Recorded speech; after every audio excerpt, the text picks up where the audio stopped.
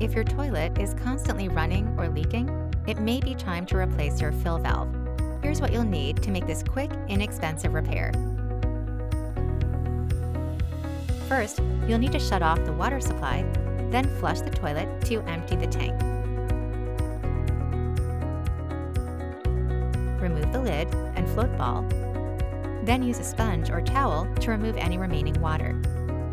Next, with an adjustable wrench, unscrew the mounting nut that holds the old assembly in place, then take out the old valve. To prep your new assembly, adjust the height so that the marking on top of the new fill valve is at least 1 inch above the toilet's overflow tube.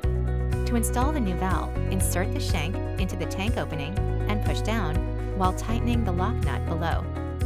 Next, you should trim or bend the refill tube as needed, then reattach the angle adapter and refill tube to the overflow pipe. Finally, reconnect the supply line, and as the tank fills, check the water level.